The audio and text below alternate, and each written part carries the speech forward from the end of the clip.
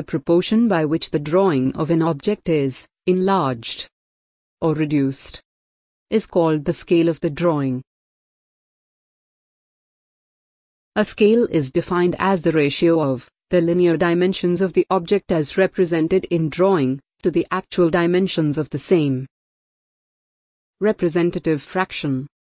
Representative fraction, RF, is the ratio of the length of the object represented on drawing to the actual length of the object represented.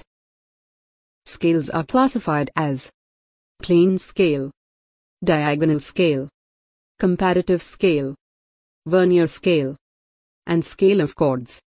In this course we will learn about plane scale and diagonal scale. Plane scale.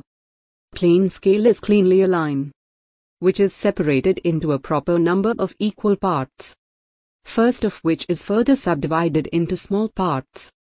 It is used to represent either two units or a unit and its fraction. In plane scale, 0 should be placed at the end of the main division, that is between the unit. From their 0 mark, the units should be numbered to the right, and its subdivisions to the left. The name of scale or its RF should be mentioned below the scale. Diagonal scale. Diagonal scale is used to signify three units, that is, main unit, its subunit and further subdivision of subunit. Small division of short lines are obtained by the principle of diagonal division. Principle of diagonal scale. To obtain division of a line AB in multiple of 1/10 of its length. First, at one end draw a line BC perpendicular to AB and along it. Step off 10 equal divisions of any length, and give number the division points. Join A with C. Through the all points in BC, draw lines parallel to AB, and cutting a line AC, and give number the intersection points.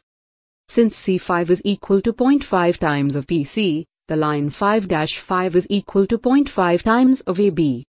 Similarly, 1-1 is equal to 0.1 times of AB and 2-2 is equal to 0.2 times of AB and so on. Thus, each horizontal line below AB becomes progressively shorter in length in multiples of 0.1 times of AB.